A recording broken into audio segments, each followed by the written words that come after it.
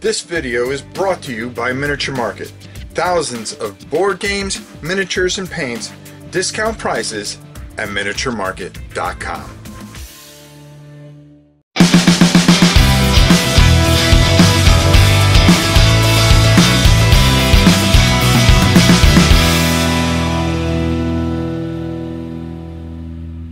Hey everybody, welcome to Paint with Rob. We are painting the dragon from Swords and Sorcery. Now, I'm going to show you what he looks like, and this is going to be quite the undertaking.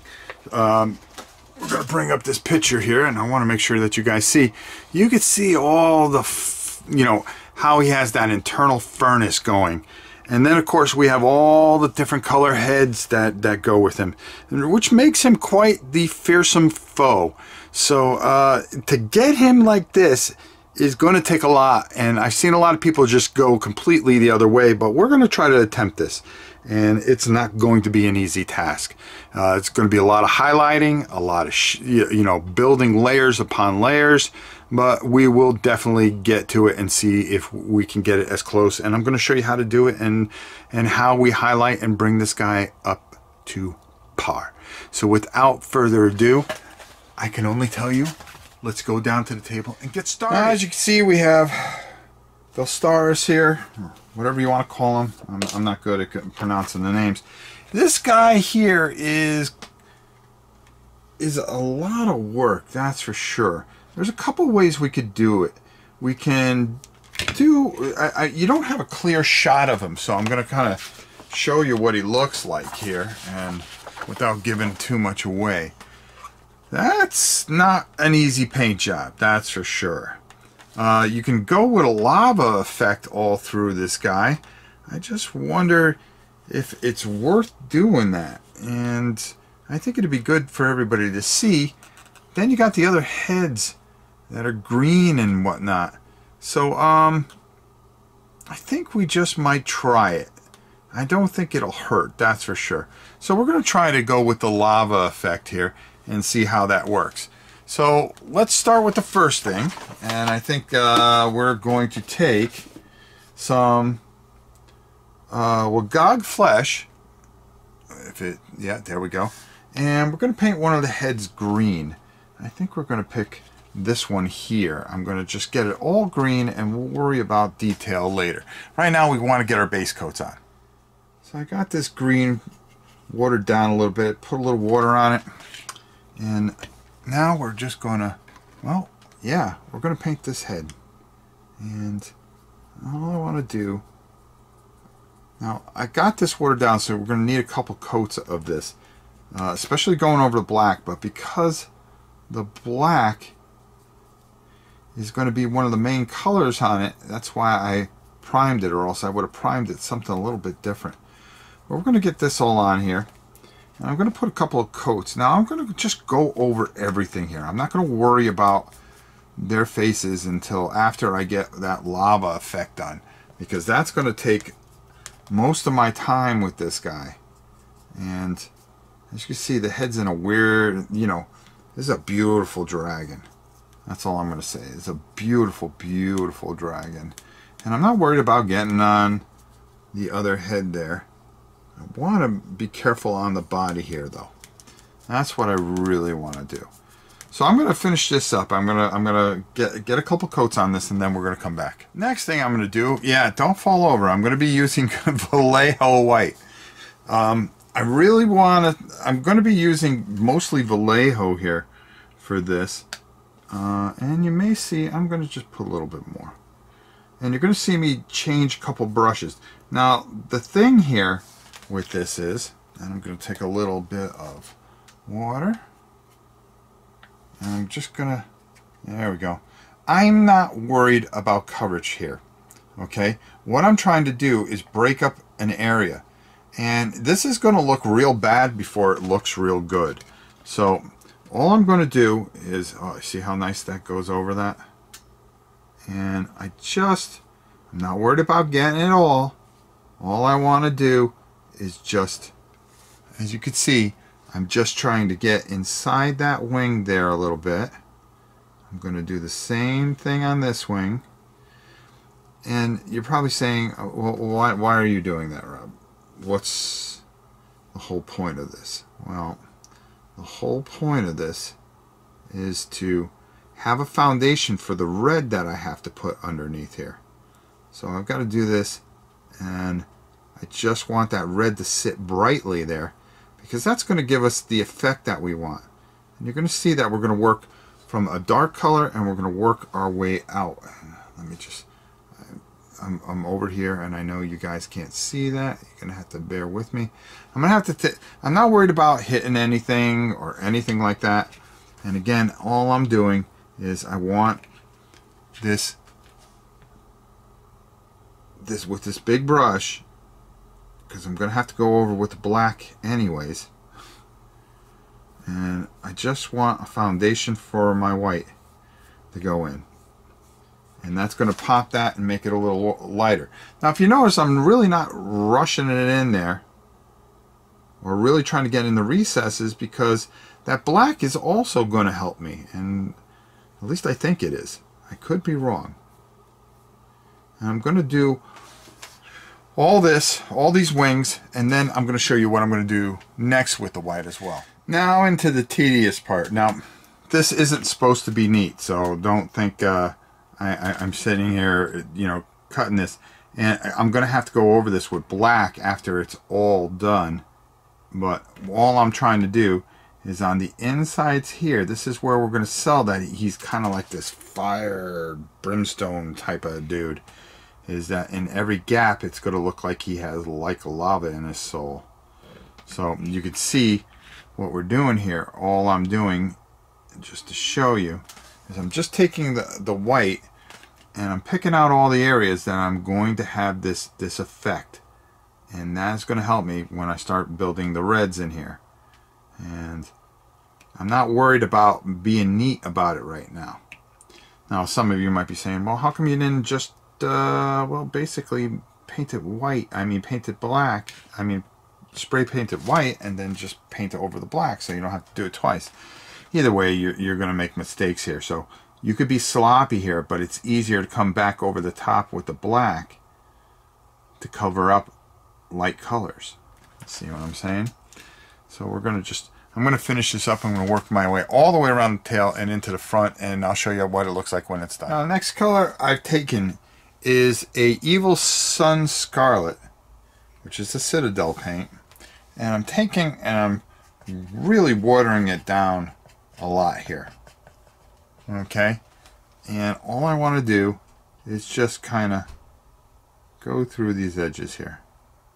I'm not worried about how much excess I get in there. I just want to get all these little areas. And you can see where I got in the wings, so I made sure I got into the grooves there. And what I'm going to do is actually change brushes here and go to a smaller brush like I originally had. Just get some of that watered down color. And all I want to do is just come in here and now go over all the spots that I got white. And I'm not worried if I go and I make a mess here, because we're just working this area here. And we really want this. See how nice and bright that red is? And that's because we use the white as an undercoat. But I kept it nice and thin. Everything's nice and thin here, and that's the important thing, is keeping it thin. We're going to clean all this up. We're going to have a lot of cleanup actually with the color black. And as you can see, I'm just going over this. I'm not worried about making a mess or hitting other areas, because I'm going to, like I said, a lot of cleanup. But we want to get that effect in there. So I've got to make sure that I hit all these areas. So I'm going to do that, and then we'll come back. Now I am going to take some Fire Bright Dragon, which is a layer paint. But what I'm going to do is I'm going to take a little bit of this paint, okay, nice and thickly on my brush, right, okay, and then I'm going to come over here, and I got a little puddle of water here, and I'm going to add more water than I do have paint there. And oops, There's a reason for it. I'm going to bring it up here so I can see. See how nice and thin that is? I actually want a little bit thinner, so I'm just going to add a little bit more water. Nice and thin. Very, very thin. Okay? And I'm going to use this from here, and all I'm going to do with this bad boy is I'm going to just come and just go over all this red. Okay? And I want it nice and thin because I do want the red to kind of come through. It doesn't look right yet. I know you're saying, oh my God, this looks like such a mess, but just trust me. This is a long process, but in the end, it's really going to pay it off. And if you have a little white coming through here, then this is a good time to kind of get that. And you're going to really want to, now this is actually going to lighten up when it dries, believe it or not. And we're going to take some more. We're going to I already started the wing here, as you can see. And I'm just taking, and again, I'm not worried about being neat, okay?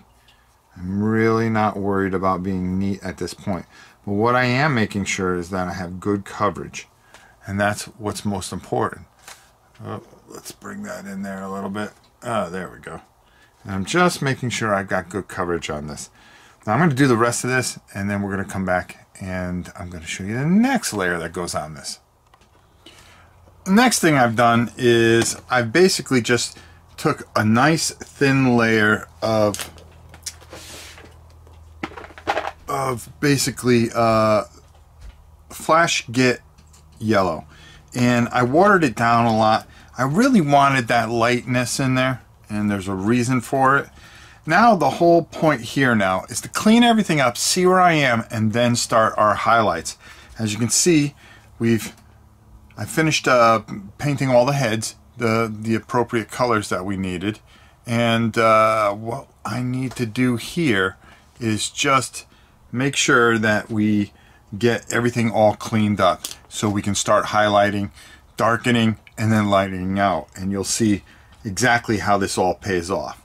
So I'm going to get started on that.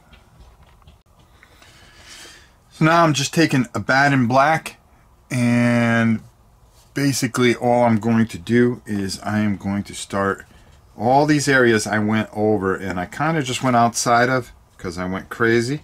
Now you remember, this was all a certain color at one point. This was all actually primed black. So I water this down a little bit, and all I'm going to do is start bringing back the form that we were looking to so we can highlight our way out of this. And we've got quite a bit to do. So I'm going to get this going, and I'm going to go over all these areas that I ran over on. The legs and stuff like that. And I really want to come up this spine, and I really want to start cutting into that. I'm just going to show you really quickly how I kind of want to start cutting into that and just start forming some of that, just neatening this up and making this all conform. So I'm going to go ahead, I'm going to do this, and then we'll come back and you'll see where we'll be at. Alright, so we touched up all the black pretty much. As you can see, we've got the wings kind of where we want for now, and we got the heads painted. But that's going to end this for now. This is part one. We're going to have to do part two, and that's where we're going to take our base coated dragon here, and we're going to bring it to life. We're going to make the, as you can see, we kind of have the lava. I'm gonna come down to the table here and get a better shot of it. But before we, after we do that, we'll go exactly up top, and we'll get my final thoughts.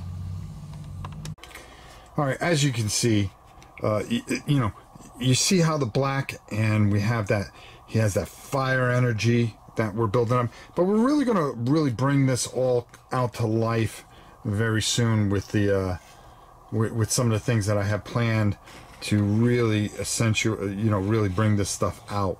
But right now, this is going to be part one, and then we'll head to a part two. Let's go up top and talk a little bit about this bad boy. And that's only part one. So getting the actual base coats of this guy is not the easiest thing in the world to do, because first of all, you're going to prime him black, then you're going to layer and layer and layer and layer so you can get that right kind of blend and mix in there. And next what we're going to do is we're going to start to highlight and make this guy not look like a cartoon figure but an actual dragon, and that's what we're going to do. So if you stick with me, you know, right now it doesn't look that great, but I've always got something up my sleeve. So stick with me. Next week you'll see part 2, and away we go, huh? There'll be all kinds of other painting videos that you'll see in the in between, of course, but we are really going to make this guy shine. So until next time, it's your old pal Rob. We'll see you soon.